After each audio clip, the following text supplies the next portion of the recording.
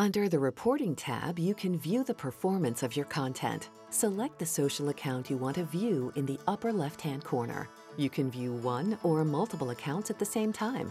Select your date range in the upper right-hand corner. By default, we'll show you the last 24 hours, but you can change the time range to 1 week, 2 weeks, a month, or enter a custom date range. You'll be able to see some quick stats for the account or accounts and time range you've selected above the graph. The graph in the middle of the screen is interactive. Hold your mouse over a bubble on any data line to get an exact number for that point. To the left, you will be able to select which data lines you would like to include in your graph. Keep in mind that not all the lines will be available depending on what social account you've selected in the top right corner. Under Chart Settings, you can change the display of the graph and also the scale. Below the graph, you will see a message report.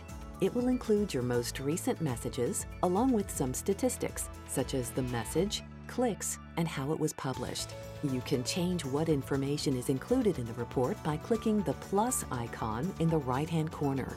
You can also view an individual message report by clicking View Report.